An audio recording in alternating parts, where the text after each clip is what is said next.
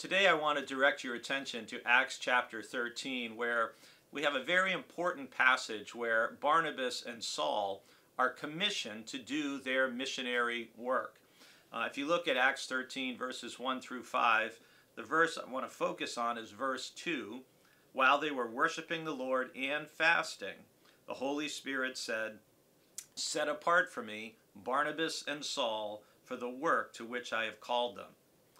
If you look at this verse in context, first of all, it says something really significant about how diverse and multicultural the church was from the very beginning. Because with Barnabas and Saul, you also have Simeon, who was called Niger, who's clearly from Africa, would have been a black man from Africa. There's Lucius from Cyrene. There's Manaen, a member of the court of Herod. There's Barnabas and there's Saul. You've got this diverse group of men raised in different ways, different places, different cultures, and yet they are now all part of the Jesus movement, or the way. And in commissioning Barnabas and Saul, we see an important model, if you will, for if you're considering an important decision or a move or a possible job change or a possible transition era in your life, is what are they doing?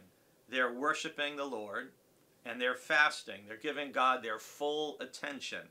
Remembering what Jesus said when he was being tested in the wilderness, that we don't live by bread alone, but by every word that comes from the mouth of God. So here they are gathered together, prophets, teachers, worshiping, fasting. They hear the Holy Spirit speak very clearly, saying, "Set apart Barnabas and Saul for the work to which I have called them." And what's interesting is this is happening. It's now 15 years have passed since Saul's conversion in Acts chapter 9. Sometimes it's easy to lose track of kind of the time of things when we read through different books of the Bible. So it's only 4 chapters in Acts, but it's 15 years. And now Saul is really prepared by God to go out and to do this work with Barnabas. And it says in concluding that passage, after they hear from the Holy Spirit, then after fasting and praying, they laid their hands on them and set them off.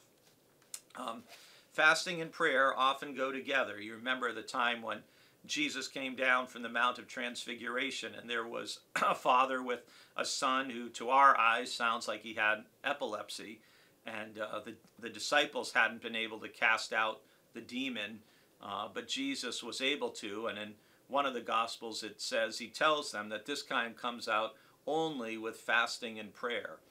Fasting and prayer are a good combination when we're trying to do something really significant.